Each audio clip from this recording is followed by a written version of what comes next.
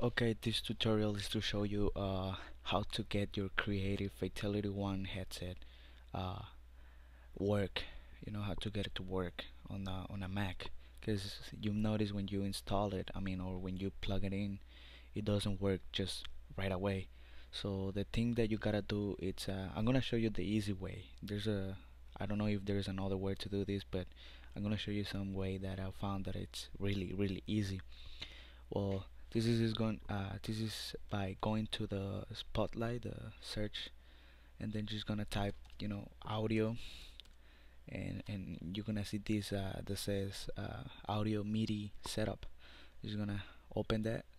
When it opens, you're gonna see your creative USB headset listed in here.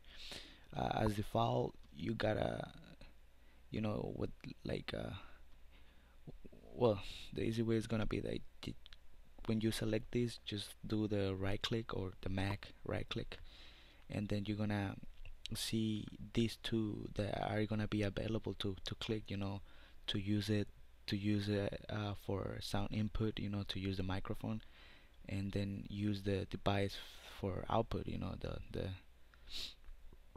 the regular the sound from the Mac. So after you did this, it should be working pretty nice as it should.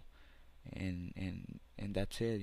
That's how you enable the your Fatality One uh, microphone and you know um, headset. Their headset.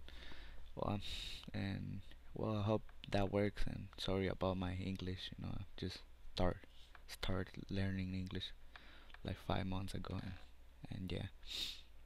So that's that for the video. Thank you for watching.